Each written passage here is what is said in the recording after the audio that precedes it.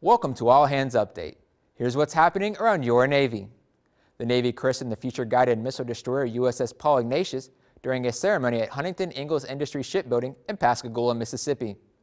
The Ignatius is named in honor of the Honorable Paul Ignatius, who served as Assistant Secretary of Defense for Installations and Logistics and later as the Secretary of the Navy.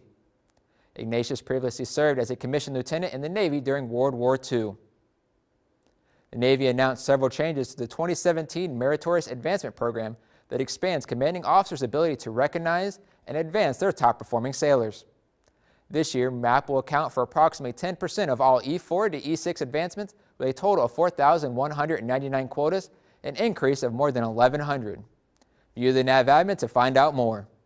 You can read more about what's happening around your Navy at Navy.mil.